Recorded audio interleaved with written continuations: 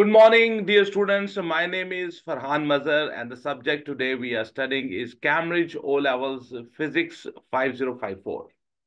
Today we have set our hearts to solve a paper 4, and we call it ATP, Alternative to Practical.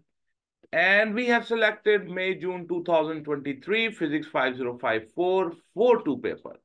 This paper 4 or this ATP paper belongs from the zone 2. In this video, I'm going to present you the solution of this paper to best of my understanding and humble knowledge. So let's start and let's start this paper. So here we go. 505442 May June 2023.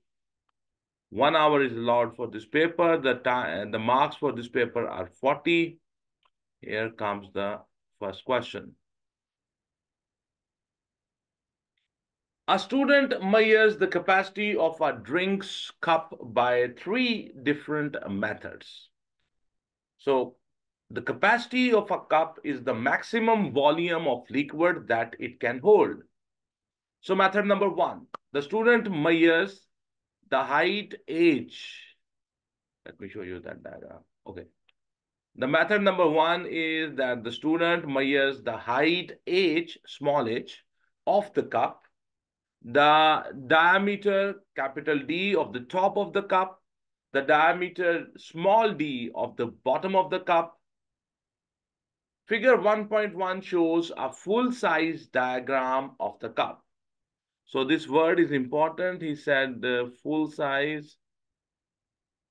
This word is important. It's a full-size diagram. Okay. So what I will do, measure the cap height h, the diameter d, and the diameter small d of the top of the cup in the diagram. So this word is important, measure. Measure means with the help of a scale, actually measure. So by using a scale, I will measure what is the value of this h, what is the value of this capital D, what is the value of this small d. So use your scale to measure these lengths, and the unit we are going to use is centimeter. So I have done this and I found this capital H to be 8.3 centimeter. The capital D, the diameter from the top of the cup, is 6.9 centimeter. And the small d, the diameter of the cup at the bottom, is 4.6 centimeter. So these are my answers. Okay. So then he says, calculate the average D diameter of the cup using your readings from the first part and the equation. Okay. So here I will substitute here the value of the capital D, the value of the small d, and then I will divide it with the 2. So I have done it. Let me show you. Okay. So 6.9 plus 4.6 equals to divided by 2. So you will have 11.5 divided by 2. That will be 5.75. So the average diameter is 5.75 centimeters. So this is how you will do this. Very simple. The equation is given. You just have to substitute the values. In the third part, he says calculate the value for the capacity V1 of the cup using this equation. Using the equation, volume will be equals to pi d average is square and into the height of the cup divided by the 4. So you just have to substitute the value of the d average, the small h, and then do the calculation. So it will be pi multiply 5.75 whole square multiply 8.3 divided by 4, and it will be 215 centimeter cube. So the volume is 215 centimeter cube. Okay, so then they say this was the one method in which you measure the height of the cup, the diameter of the cup from the bottom, the diameter of the cup from the top, and then the equations were given. By them, you calculated the volume of the cup or the capacity of the cup. So in the B part, we have method number 2 to find the capacity of the cup. The student uses a length of string and a meter rule to determine the average circumference, capital C, of the cup. The student wraps some of the string 5 times around the cup, measures the length L of the string used. The length of the string used is 87.9 centimeter. Calculate the average circumference C of the cup. You see, you have wrapped the string 5 times around the cup. So that means in this length, we have 5 circumferences. So if you want to find out the circumference, you will divide this length with 5 and you will be able to calculate. So you see 87.9 divided by 5 and that will be 17.58. So you got 17.58 centimeter. 17.58 centimeter. Okay, so our answer is right. This is the answer. Okay, then we have, he says, use your values of the small h and a first part and the c from the b first part to calculate a value for the capacity V2 of the cup using the equation. So now here a formula is given, and in that formula, you will put the value of the capital C, you will put the value of the small h, and you will be able to calculate the volume of the cup. So here you can see I have done that. 17.58 square multiply 8.3 divided by 4 pi.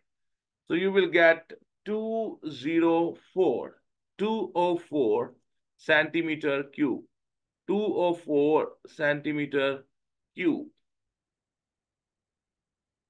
204 centimeter cube. So this is the answer.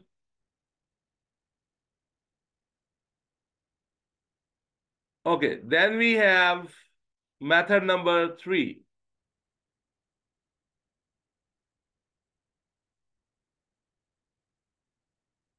The student fills a measuring cylinder with the water up to 220 centimeter cube water. Pours water from the measuring cylinder into the cup until the cup is full. Records the new reading R on the measuring cylinder. So you have a measuring cylinder, it has some water, which is up to 220 centimeter cube. From here, you pour the water into the cup. When the cup is full, you stop. And then you check what is the reading on the measuring cylinder. And then you check how much is the difference of the volume in the measuring cylinder. Now, the difference is equals to the volume of the water which you have poured into the cup, and that is showing you the volume of the cup. So their first question is the water in the measuring cylinder was 220 centimeter cube. And now this is the reading in the now this is the reading of the volume of the water in the measuring cylinder. And it looks like it is 26 centimeter cube. This reading is, this is 25. See, this is, sorry, this is not 25.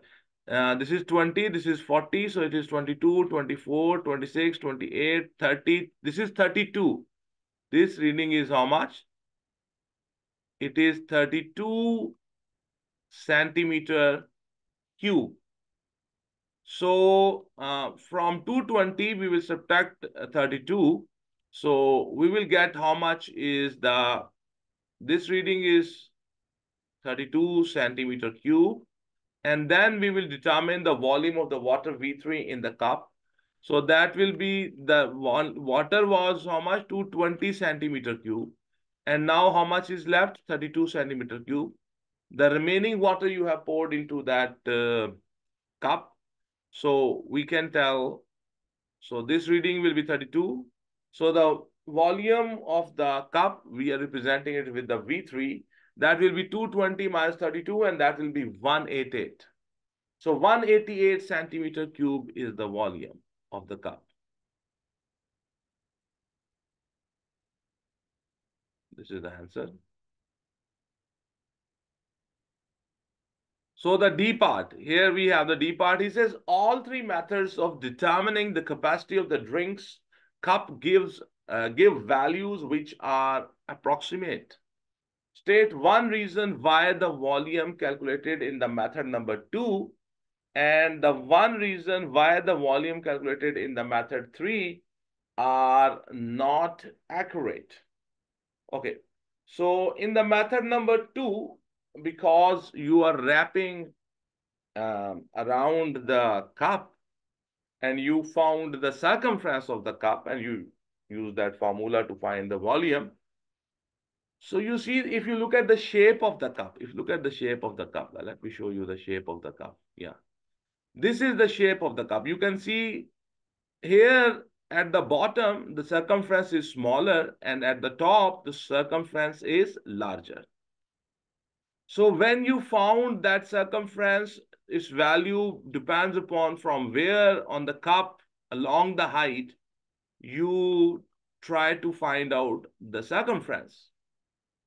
Because the cup's circumference along the height of the cup is not uniform. At the bottom, the circumference is smaller, and at the top, the circumference is larger. So you see, this is one thing which will create inaccuracy. In the method number 3, you poured water into the cup from a measuring cylinder. So why it will be not that much accurate? Maybe you have underfilled the cup. You have not filled it to its brims. And that is also possible that you might, when you are pouring the water into the cup, you might overfill it. And some of the water might spill on the table. So practically these can be the problems. Let me check and let me show you what I have written in the. Okay. The circumference, method number 2, what are the reasons? Circumference of the cup is not uniform over the height of the cup. In the method number 3, where you pour the water into the cup might have been underfilled. It's possible you might have underfilled it. It's possible that you have overfilled it and some water has spilled. So these are some reasons. So you see, marking scheme is showing up on your screen. You can pause the video. You can take your time and read these reasons. So there are a lot of reasons for method number 2 to be not accurate. And also there are a lot of reasons for the method number 3 to be not that accurate. So you can pause the video and take your time. You just have to give here one reason. So now we are on question number 2. A student investigates the effective resistance of different combinations of resistors and lamps in circuit. The student sets up the circuit shown in the figure 2.1. So here you have a power supply.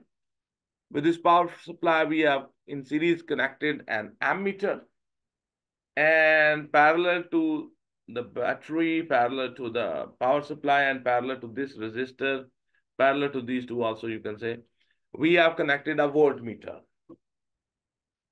So the student sets up the circuit shown in the figure 2.1. So these two are connected in series with each other, but these two are parallel to this third one.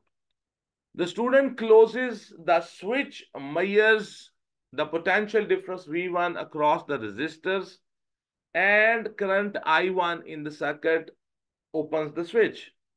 The readings on the voltmeter and the ammeter are shown in the figure 2.2 and figure 2.3. So what's the reading on the voltmeter? So their question is, record the potential difference V1 and the current I1 shown in the figure 2.2 and the figure 2.3. So how much is this reading? This is 2.1, 2.2, 2.3, 2.4, 2.5, 2.6, 2.7, 2.8, 2.9. So this reading is how much? 2.9 volt. And how much is the reading here? Here you can see it is 0.4 and this is 0.5. So this is 0.46. 0.46 ampere. So let me check from here. I have noted down these values And here you can see 2.9 volt and 0.46 ampere.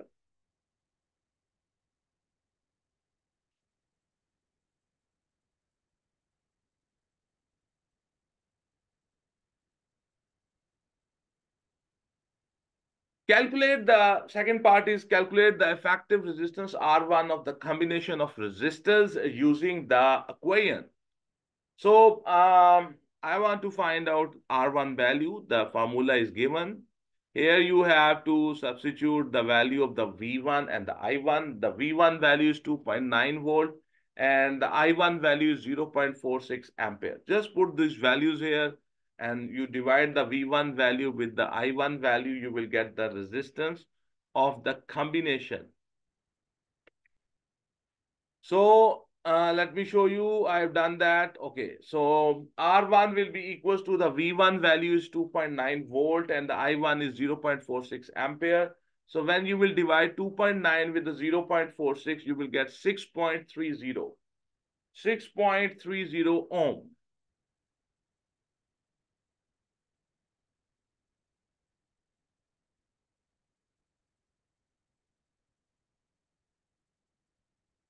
He says suggests why the switch is opened after the readings of the potential difference and current have been taken. You see, if you um, if you keep the switch closed for a longer time, see, you close the switch, immediately you note down what is the reading on the voltmeter, what is the reading on the ammeter, and you open the switch. You do not keep that switch closed. Why? You see, when the current flows through the circuit, this produce heating. And this can cause the heating of the lead wire. This can cause the heating of the resistors. And when the heating of the resistors will take place, so the value on the voltmeter and the ammeter will change. Another reason can be that when you have taken the readings, immediately open the switch, sorry. Why? So that the power supply do not run out.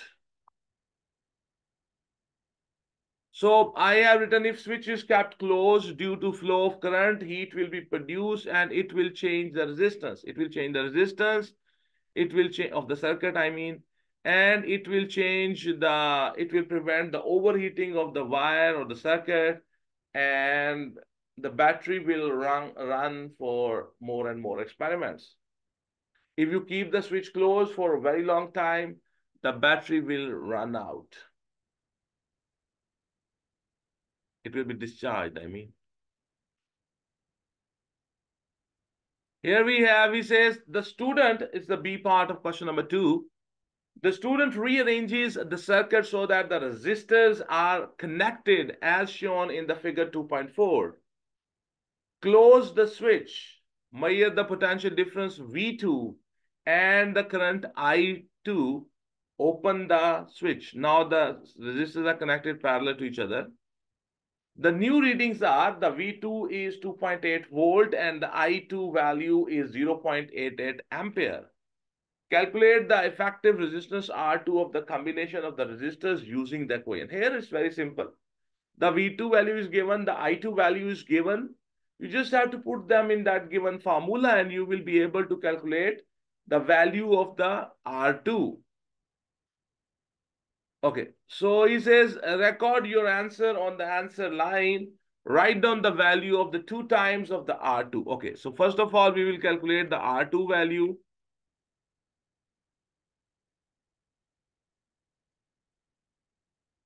So the R2 value will be 2.8 divided by 0.88 and the R2 value will be 3.18. So the R2 value will be 3.2 ohm. Now if you double this, 2R2 will be 2 times multiplied 3.2 and that will be 6.4 ohm. So the R2 value is 3.2 ohm and the 2 times of the R2 value is 6.4 ohm.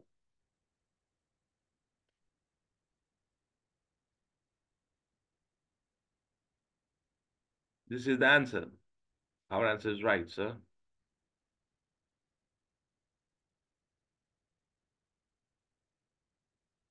If the C part, if the resistors are identical, theory suggests that the R1 is equals to 2 times the R2. Two quantities can be considered to be equal within the limits of experimental accuracy if their values are within 10% of each other. State whether the results indicate that the resistors are identical. Support your statement with a calculation. So we have to support our calculation and we have to show that the value of the R1 and the value of the 2 times of the R2 are within the 10% of each other. So let's do the calculation. Okay. Now very simple. You see R1 value is 6.3 and 2 times R2 is 6.4. So I will take the 10% of the 6.3 and that is 0.63. So in this R1 value, I will add 0.63 and I will subtract 0.63 in the 6.3. So it means that the upper value is 6.93 and the lower value is 5.67. So from 5.67 to 6.93, you are within the 10% of the experimental accuracy of the R1 6.3 ohm. So you see the R2 value, the R2 value is 2 times R2 value is 6.4. So 6.4 is between these two this range.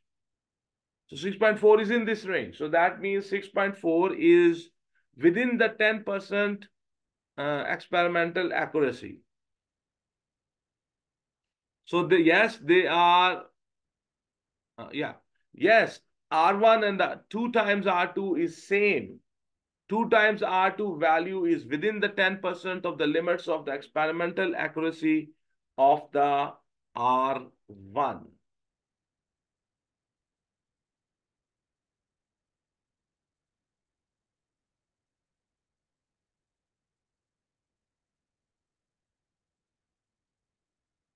R1.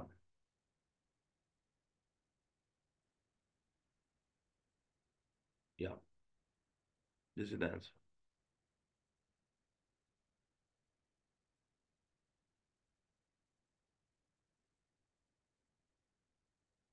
The D part. The student repeats the experiment in A and B, but replaces the resistors with the lamps. He obtains the following results.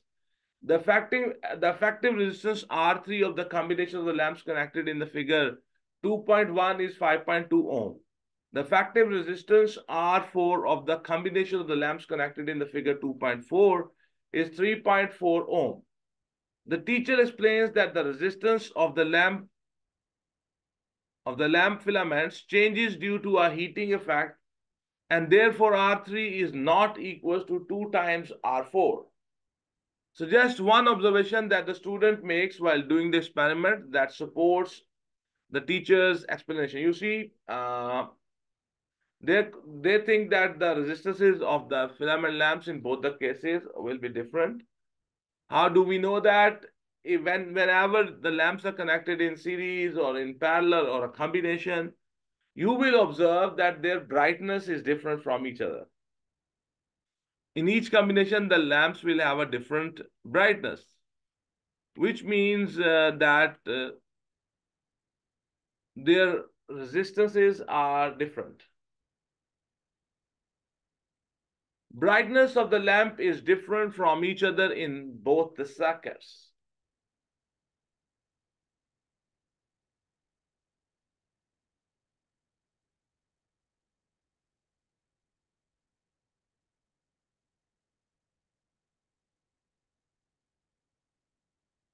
Okay, we have the E part. He says the student extends the investigation using a different combination of the three lamps to the two combinations already used in the A part and the B part. Complete the circuit diagram in the figure 2.5 to show a third way of connecting three lamps between X and Y. Okay, so we have to connect them differently. So here they were connected parallel to each other. Here two were in series with each other with parallel to the third one.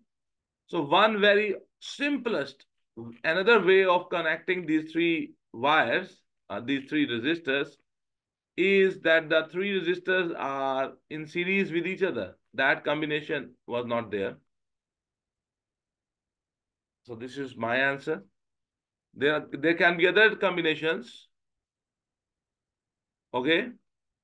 But I have connected them you know, in series with each other.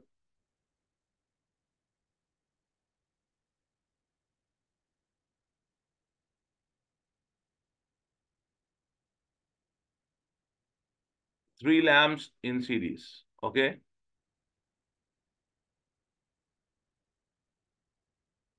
You can take your time with this marking scheme.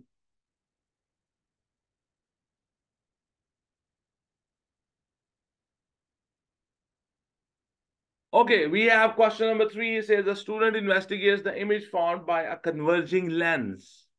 The student arranges the apparatus shown in the figure 3.1. So here you have a screen. Here we have a support, wooden support, and with it we have a white screen. Here we have a holder, and this holder we have a converging lens. The distance between the converging lens and this card is U. In this card, we have a small hole, triangular object. So we have a triangular opening in it. Behind here, on the left side of this hole, we have put a lamp. And this lamp is connected to a power supply. So here, in this slit, which is in the shape of a triangle, its image will be formed here. The illuminated triangular object is shown full size in the figure 3.2. Measure and record the height, capital H, of the triangular object. So I will measure this height. And this height, according to when I measured it, is 2.6 centimeter.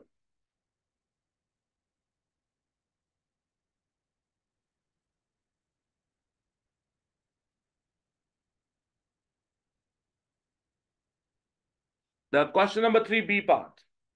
The student switches on the lamp and places the lens a distance U, which is 20 centimeter from the triangular object. Adjust the position of the screen until a sharp focused image of the triangular object is formed on the screen. The image is shown full size in the figure 3.1, 3.3. So these is measure the height, small h, of the image on the screen shown, figure 3.3 on the page number 11. So we have to measure the height. So you will measure this height with the help of a scale. Then he says calculate the value of the 1 by h. Give your answer to two significant figures. Whatever is the value of the h, you will reciprocate it and you will note down the answer here. Add your values of the h and 1 by h to the table 3.1. The student repeats for different values of u and records all his readings in the table. Okay.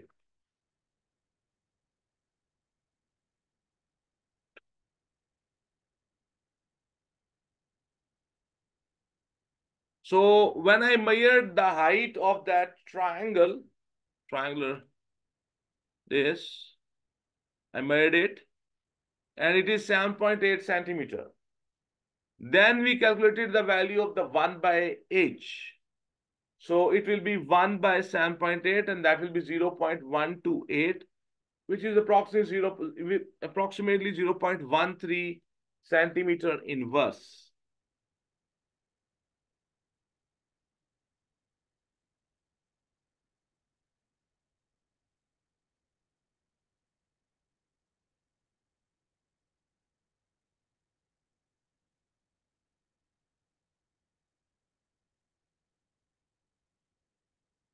Okay, then he says, add your values for h and 1 by h to the table 3.1. So we will put those values here and here. The h is measured in centimeters and this is measured in centimeter inverse. So I just put those values here. So 7.8, 0.13, 3.9. When you do 1 divided by 3.9, that is 0.26. 2.6 divided by, when you 1 divided by 2.6, that will be 0.38. 1 divided by 1.6, that will be 0.63. And 1 divided by 1.1, that will be 0.91. So this is the value which I wrote there, and this is its reciprocal. These values are already given, so I've just simply found their reciprocals. The unit here is centimeter, the unit here is centimeter inverse. He says complete the headers by adding the appropriate units, calculate the remaining values of the 1 by h, and then add them in the table 3.1. The screen in a square sheet of the white card of the side 10 centimeter. The screen is a square sheet of white card of the side 10 centimeter. Calculate and look at the data in the table 3.1 and suggest why the student does not use values of the U which are less than 20 centimeter. So when you go less than 20 centimeter, the height of that image will become too large, maybe more than the height of that, height of the screen, which was only 10 centimeter long. So if U is less than 20 centimeter, height of the image will be longer than 10 centimeter, or it will be longer than the side of the screen.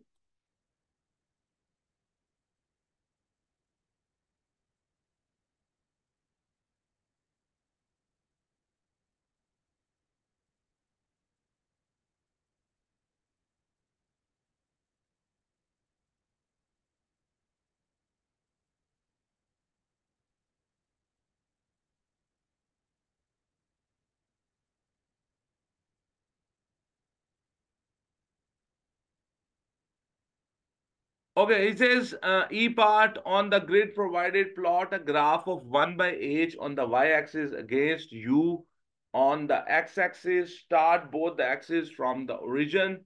Draw the line of the best fit. So here we have that graph is given. I have to plot the graph, and because the U value is going from, the U value is from 20 to 50. So I've taken 1 centimeter equals to 5. So it will be 5, 10, 15, 20, 25, 30, 35, 40, 45, 50, 55. And the 1 by h values are here: 0.13, 0.26, 0.38, 0.63, and 0.91. So I will represent this on the y-axis. So on the y-axis, we have taken 1 centimeter represents 0.1, I mean. So 0.1, 0.2, 0.3, 0.4, 0.5, 0.6, 0.7, 0.8, 0.9. Then he says,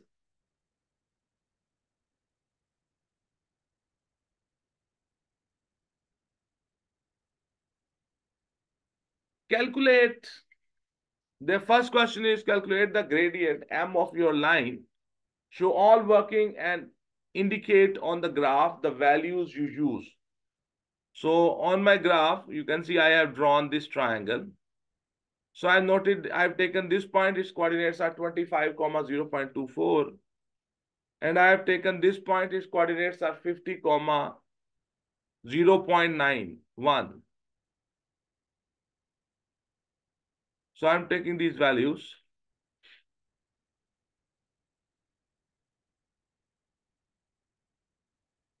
Calculate the gradient M of your line. Show all working and indicate on the graph the values you use.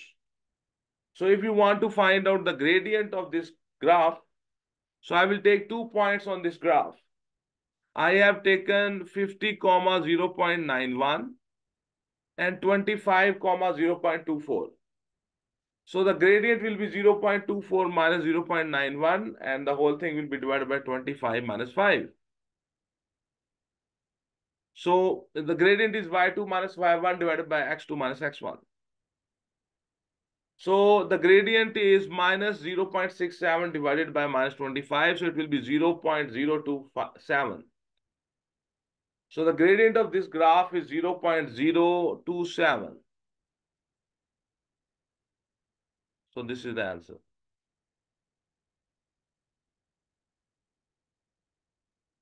So we will plot these points. These points are 20, 0.13, 25, 0.26, 30, 0.38, and 40, 0.63, and 650, 0.91. So you will plot these points on this grid, and this will be your line of the best fit. He says calculate the focal length of the lens. Use your values of the capital H from the A part and the equation F is equal to 1 by mH. So F will be equal to 1 divided by the M value is 0.027 and the H value is 2.6.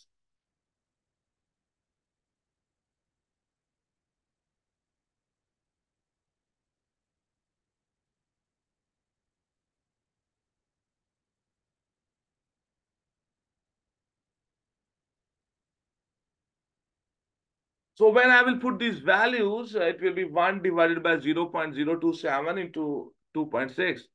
So you will have 1 divided by 0.0702 and that will be 14.2 centimeter. So it will be 14.2 centimeter.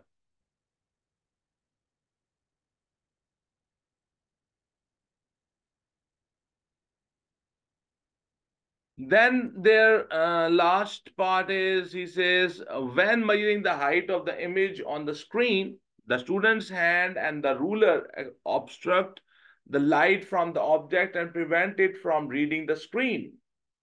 So just one improvement to the apparatus used by the student to overcome this problem. So the method is very simple. You see, when you try to find out the height of the image formed on the screen, your hand will come between the lamp and the screen. So how you get rid of this solution? One method is use a translucent paper as screen. And when the image will be formed on the one side of the translucent paper, that image can be also seen from the other side of the paper. So if it is translucent material, then the image formed by this lens on the screen will be also visible from this side of the white screen. So without obstructing the light on falling on the white screen, you will be able to measure accurately the height of that thing. Another good way is that you use a screen on which graduation is done, on which the heights are measured, are written, I mean. So by just looking at the screen, you will be able to tell what is the height or what is the length of that, uh, that line or that image.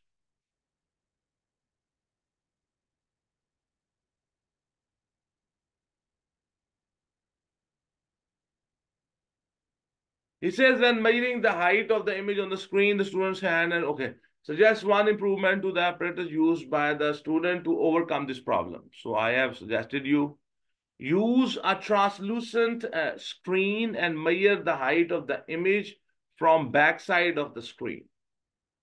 So I have given you only one solution. Okay, so our answers are right. So we are going to the next question. He says, question number 4, it's a planning question. Here you have to plan an experiment. A student investigates the time taken for ice cubes. So we have to find out the time taken, investigates the time taken for the ice cubes to melt when they are placed in a beaker of hot water. Okay. Plan an experiment to investigate how the thickness The thickness of the cardboard insulation around a beaker affects the time taken for the ice cubes in the beaker to melt. So basically, we are going to investigate the relationship between the time taken for the ice cubes to melt and the thickness of the cardboard, which is insulation, which you have wrapped around a beaker.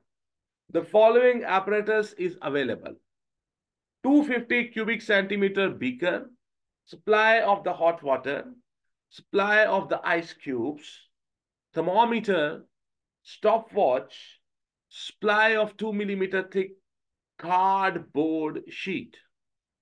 In your plan, you should explain briefly how to carry out the investigation, state the key variables to keep constant, draw a table with the column headings to show how to display the readings, explain how to use your readings to reach a conclusion.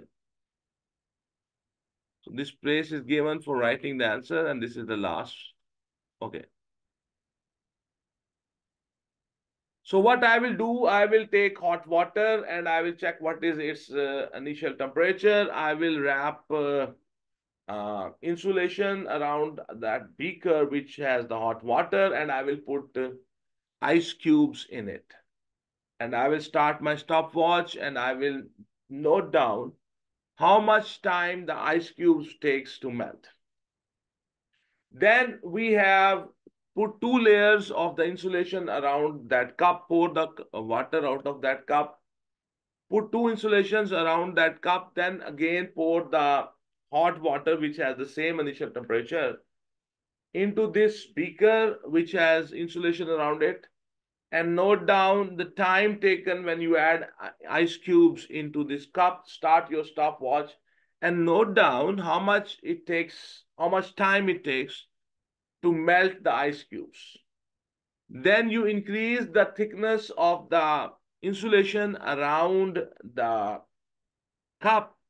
For example, now you can wrap 4 insulation layers around the cup, pour hot water in it, make sure the initial temperature of the hot water is same as in the previous question or previous readings, and then put some same amount of the ice cubes into the water and note down how much time, with the help of a stopwatch, note down how much time it takes to melt the ice cubes.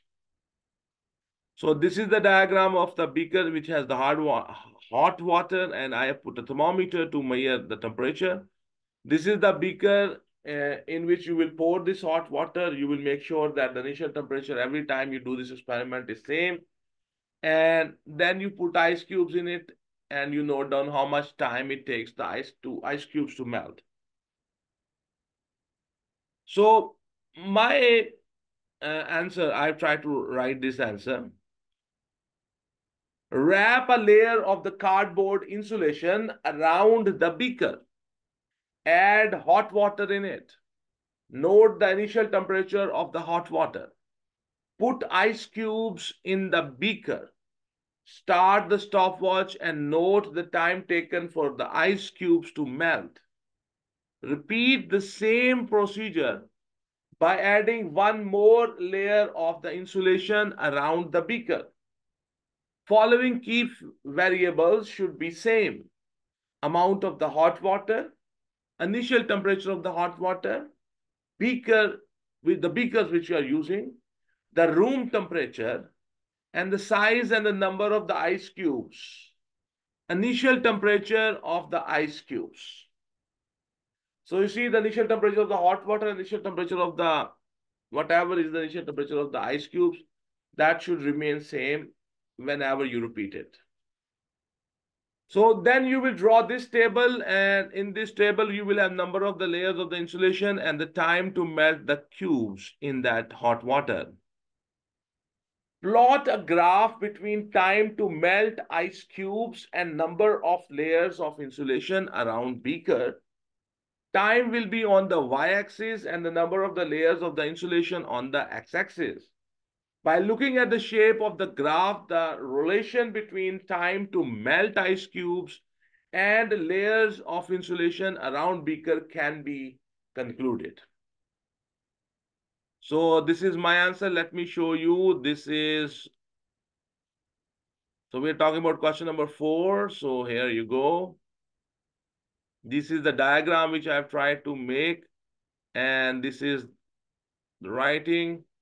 I have written that experiment. You can pause the video and you can take your time.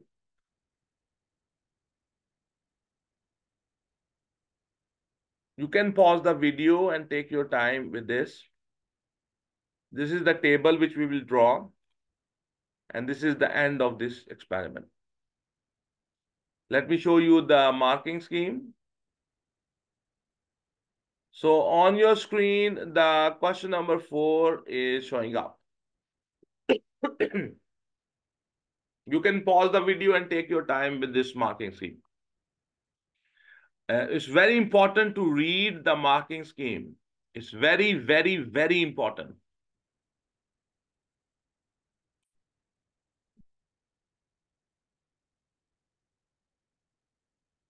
So, my dear students, we have reached the end of this paper. There were 4 questions, and the last one was the planning question.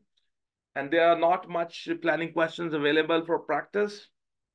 So, I hope that I have tried to explain you the concepts of these questions, how you do these, how you write their answers. I have tried my best to explain to you, and we have also used the marking scheme. It's very important to use the marking scheme because from the marking scheme, I know that what kind of the answer the Cambridge wants.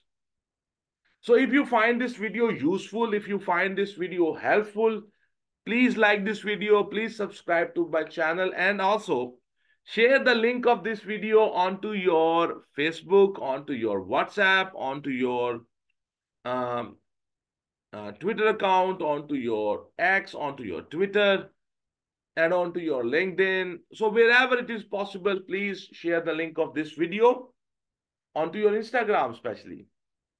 Because you see, when you will share the link of this video, this will help me to promote my channel. I think it's a great blessing for me that I can make these videos and I can reach out to the students around the world who might not have that much access to face-to-face access with the teachers. And this video might be helpful to them. Thank you very much. Have a good day. God bless you all.